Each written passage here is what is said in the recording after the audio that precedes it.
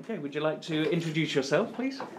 My name is Clarissa Giebel. I'm a research assistant at PSSRU, and I'm also doing a PhD in cognitive neuropsychology at the university. And I've been with PSSRU for 3.5, 4 years maybe.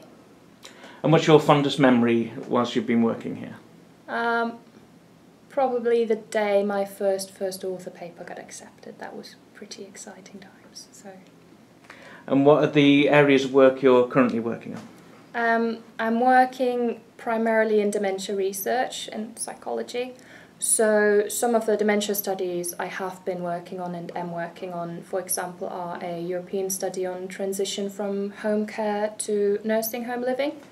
Another study looked at the perceptions of South Asian elderly and younger people of dementia, where we developed a questionnaire for, which was very interesting. And another study currently is a large program grant looking at effective home support in dementia. So that's the dementia bit.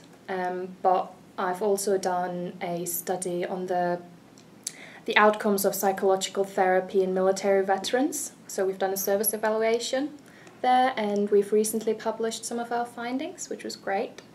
The last bit is my PhD, really, looking at the relationship between cognition and being independent in one's own home in people with early stage dementia. So for example, if short-term memory, for instance, or executive functioning are related to managing your finances or going to the shop and buying some bread and milk or forgetting that maybe. So yeah. Thank you. And what are your professional achievements? Which ones are you most proud of and why? There are many things I'm happy about in my work. Probably the one thing I'm most proud of is being involved in the South Asian dementia study. So I was involved midway through, so I wasn't involved in the very early stages. But I kind of picked up the pieces and just helped in the day-to-day running so that we recruited successfully for the study and managed the data analysis well and write up the findings. So just the day-to-day running of it, really. And lastly, what are you looking forward to and what you're aiming to achieve in your work?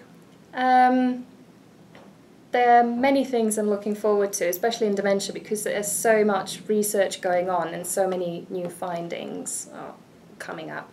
I think the one thing I'm most excited about, really, in line with my PhD, but also some of the projects, is to translate evidence that has been accumulated or that I am finding into successful interventions for people with dementia and their carers, so to improve their well-being. Because we don't only need evidence from laboratories or experimental studies, but we need to make them applied to help everyone. So that's what I'm really about. Fantastic. Thank you very much.